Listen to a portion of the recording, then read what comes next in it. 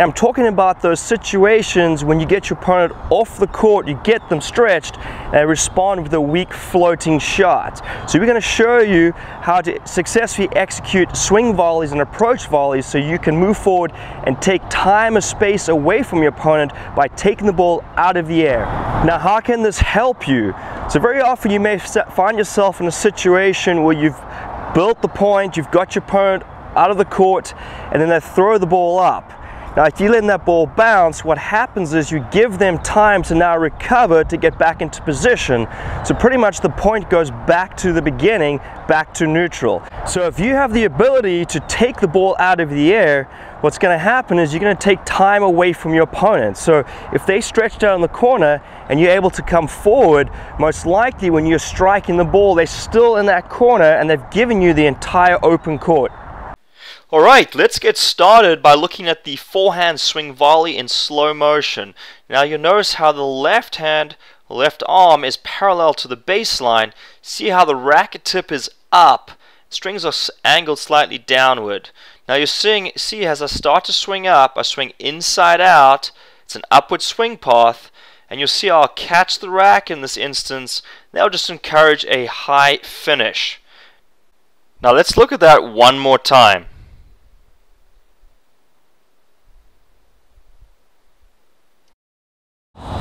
So we're going to start right here, Aaron. I'm going to have you just stand on the service line, and I'm just going to feed the ball to you pretty stationary, just so you get used to taking the ball out of the air. So you're pretty much hitting very close to normal ground stroke. We prepare, you know, ideal left arm is across parallel to the service line, racket is up, and just want to make sure we're swinging up on the ball, really brushing up. You know, a question Aaron had for us is what happens when you hit a swing volley further inside the court? Do you flatten out? Now you still want to swing up. Even when you get very close to the net, you want to swing up. Very rarely do you swing down in tennis. So if we move on over here, maybe the only time I swing down is if I'm hitting from this position right here. But I could still swing up and still make that shot pretty effectively.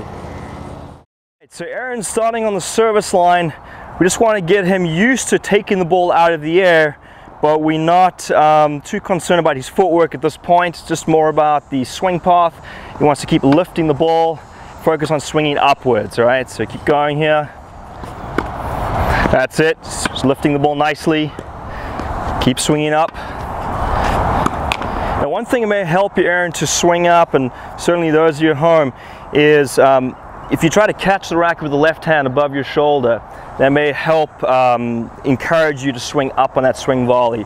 And sometimes you're leaving your hand down, and then you end up not lifting the ball as much. So once you hit the next couple, just focus on just catching it, and that'll help guide the racket upwards, all right? Got it. Okay. All right, here we go. And try to catch the racket over the shoulder. There you go, good. That's a nice high finish, excellent. Good, that's it. Very nice, Aaron. All right, good. Okay, so let's talk about moving forward and hitting the swing volley.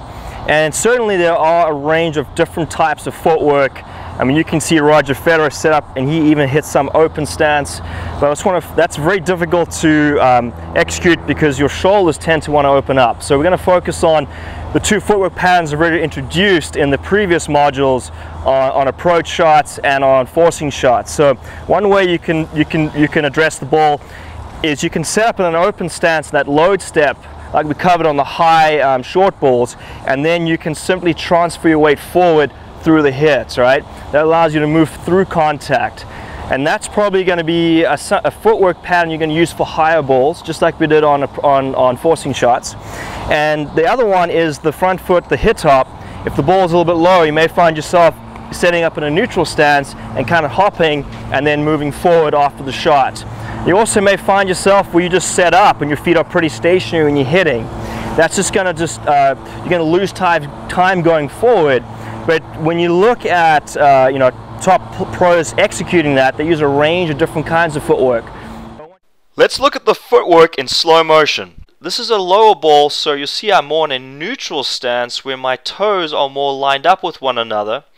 Then I'm going to hop off the front foot and then land back on the front foot, and that'll allow me to transition forward to the net. Now let's look at dealing with the higher ball with more of an open stance, and then I'm going to drive forward onto my front foot, and again I can follow to the net.